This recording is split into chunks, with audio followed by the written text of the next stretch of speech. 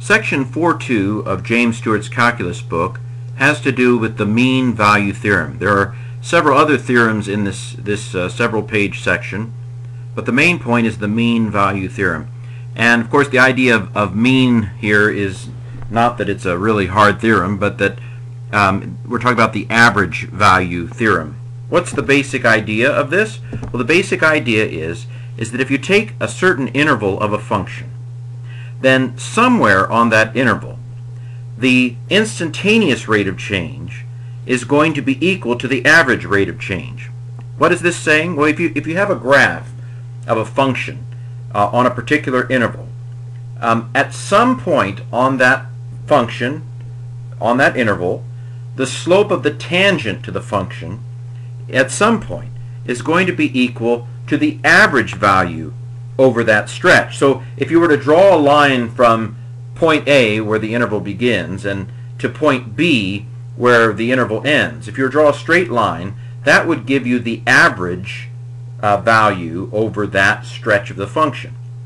What the mean value theorem is saying is that that secant line, that line from A to B at the beginning and end of that interval, at some point on that interval, at least one place, the tangent to that function is going to be parallel to that secant line.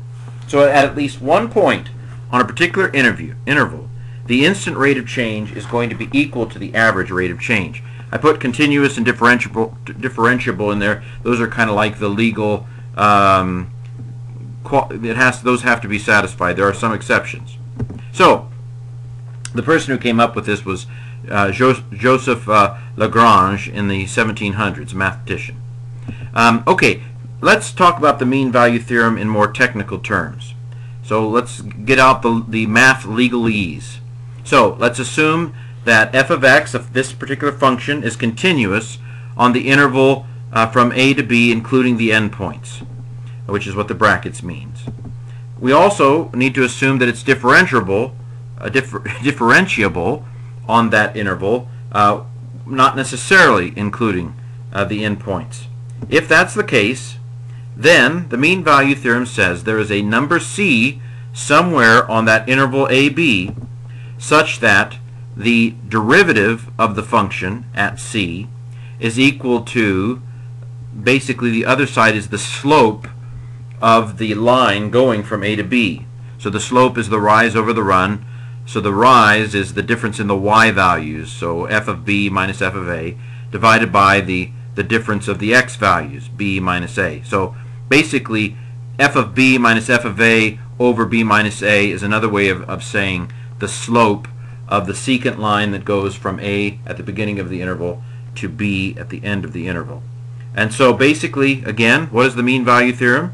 It's saying that if we have a continuous interval that's differentiable, then there's going to be some point on that function where the tangent to the function is going to be parallel to the line that goes from A to B. And again, the diagrams in the book on page 216 illustrate this visually. Okay, there's another way to represent this that simply shuffles the terms around algebraically that can be useful. It's not as easy to remember because the f of c equals f of b minus f of a over b minus a. It's easy to remember because that's simply saying that at some point, c, the slope of the function is going to be equal to the slope of the secant line from the beginning to the end of the interval. That's easy to remember. And so I would prefer to memorize that because it's easy to remember. And then when you need to, simply multiply both sides by b minus a to get the bottom version of it. It says the same thing, just in a slightly different form. Well, so that's the main point of this section. However, there are some other little nuggets in this section. So in order to prove the mean value theorem, Stewart begins the chapter with Rolle's theorem. And so Rolle was another French mathematician who lived from 1652 to 1719. And here's what he came up with. And this, again, this is common sense. If you want the proof, Stewart proves these things. But if you have a function that's continuous on the closed interval a to b, including the endpoints, and it's differentiable, this is the same thing we just saw with the mean value theorem, it's differentiable on that open interval from a to b, not including the endpoints. And now here's the next point.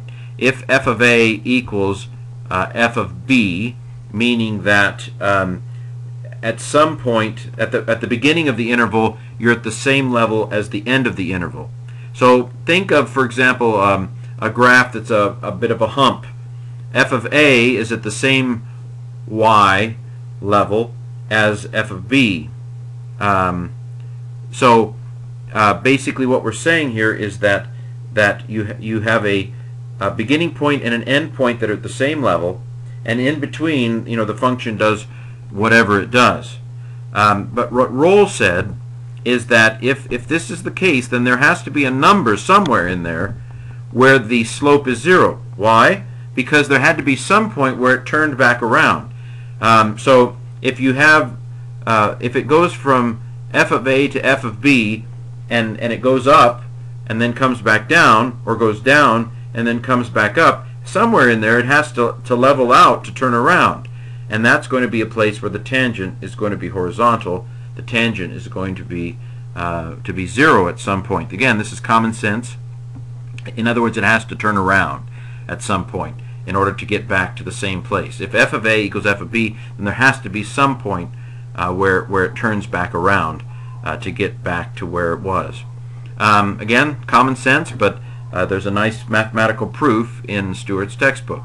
A couple other little theorems that flow. If Rolle's theorem can be used to prove the mean value theorem, then there are a couple theorems that are consequences of the mean value theorem. So, for example, if the derivative of a function f equals 0 for all the x's on an interval from a to b, then f must be a constant on a to b. Again, he proves it mathematically, but it makes perfect sense, doesn't it? Basically, this is saying that if the slope is 0, if the slope is horizontal for the entire stretch from a to b, then you're basically looking at a horizontal line. You're looking at a straight line across. And so that means that f is a constant, like y equals 3 or something like that. So again, this makes perfect sense. It's common sense, but it can be proved using the mean value theorem. Here's another one. If the derivative of a function f equals the derivative of a function g for all x on a particular interval, then f minus g is a constant. Again, if you know what this is saying, it's all very commonsensical. By saying that the slope of the derivative of function f and the slope of the derivative of function g, when you say that their slopes are the same, you're basically saying that you have two functions that are moving basically parallel to each other entirely because they have the same slope at every point.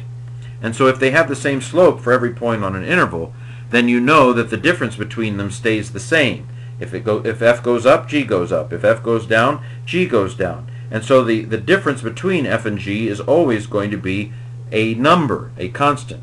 Again, perfect common sense, but he uses the mean value theorem and the theorem on the top of this page in order to demonstrate this. Or, of course, another way to put it is that f of x is going to equal g of x plus some constant.